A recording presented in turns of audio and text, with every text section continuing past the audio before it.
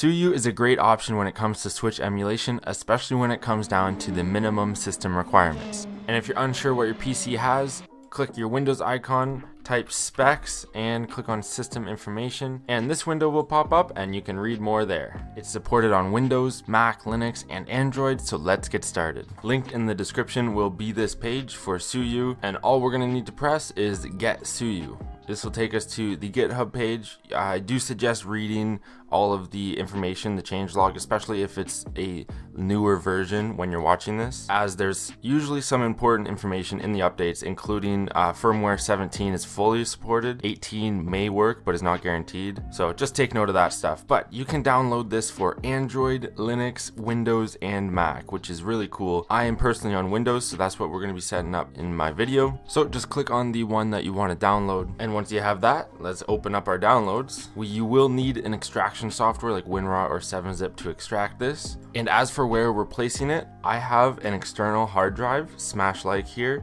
and it has all of my emulators, including Ryujinx, Dolphin, and Cemu as of right now. Make sure to subscribe and keep an eye out because we are going to be loading this hard drive up with emulators and games. But I'm personally going to install it here. So let's open up that Suyu file, use WinRAR.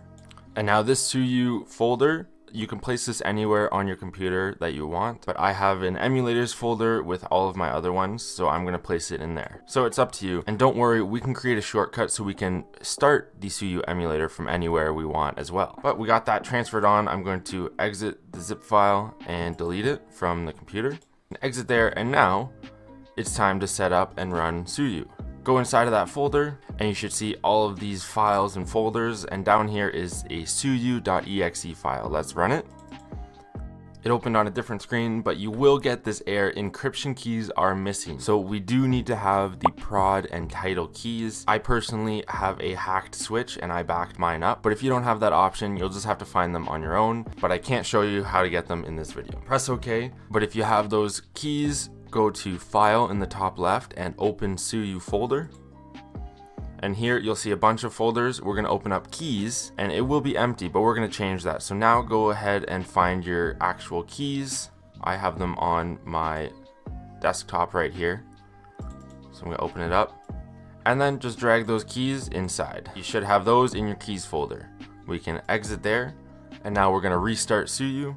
And I'm quickly going to make a shortcut. So I'm going to right click on the Suyu exe file, click show more options, and create a shortcut. So there it is at the bottom there. I'm going to cut it and go back to the root of my hard drive and paste. So now I can run Suyu from this page right here. You can place this shortcut anywhere you want, including the desktop, which is pretty nice. Suyu, there you go, looking real clean. So I'm going to rerun it and we should not get that error message. And now we need to install the firmware. So in order to do this, we're going to go into Tools, Install Firmware, and now we can locate it on our computer. So mine is on my desktop. Again, I backed this up with my hacked switch. If my firmware is right here, I'm just going to select the folder. It should be a folder. I'll show you what it looks like real quick.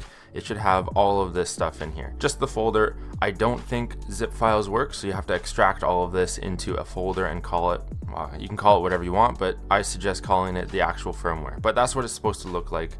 So just click the folder and select, and it will begin installing the firmware.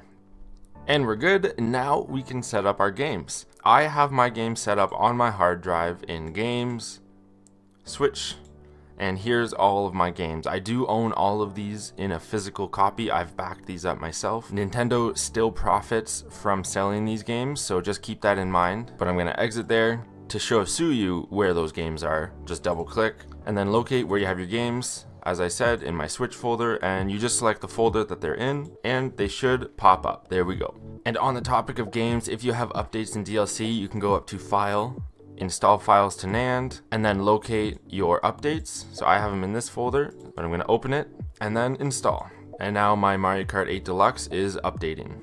And there we go, it is almost completed. Press OK, and there we go. I now have an updated version of Mario Kart 8 Deluxe, which if you are interested in playing mods like CTGP Deluxe, you do need the latest version. But we can also do this for DLC, so File, Install Files to NAND, and select the DLC.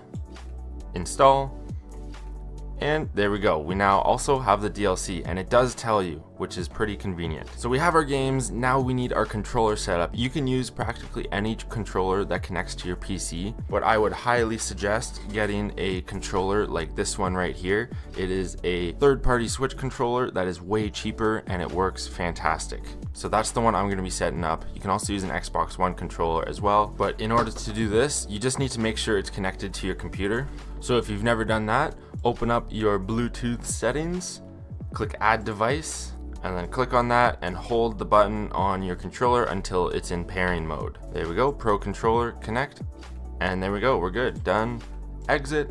And now we can go into Emulation, Configure, and on the left side you should see Controls, and here we can choose our controller. So under Input Device, you should see it there. Now you can use keyboard if you want, you'll just have to map all the buttons to what you would prefer, but select that and it should automatically map your controller for you. And if you notice in the middle there, the box, I am moving the controller, so the gyro does work, motion controls work, and the toggles. And also in the bottom left, it'll tell you your console mode, so you can play your games in docked mode or handheld, but I would suggest leaving it on docked. It will give you better resolution, 1080p. But once you have your controller all good, press save on your profile, and then you can connect as many controllers as you want. But next up, we are going to configure our graphics. So go to graphics in the left hotbar, and here it all depends on your computer. Vulkan is the ideal option here, but if you do have screen lag, you can try OpenGL and see if that works better, but Vulkan is the better option here.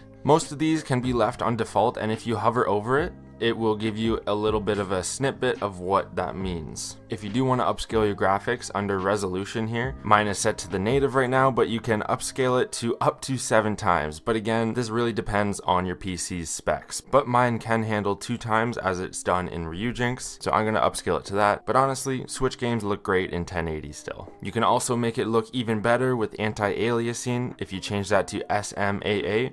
Again, if you change these settings and then run into screen lag or screen tearing, just change them back and it should solve your problem.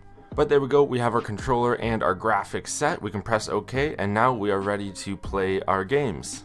And I'll even show you a trick. If you right click on the game, you can create a shortcut and add it to your desktop. It'll ask you if you want to launch the game in full screen, press yes or no, and shortcut created. Here it is. So now you can run it directly off of your desktop, which is very cool. But if you're going to run it through Suyu, just double click on the game and it will load.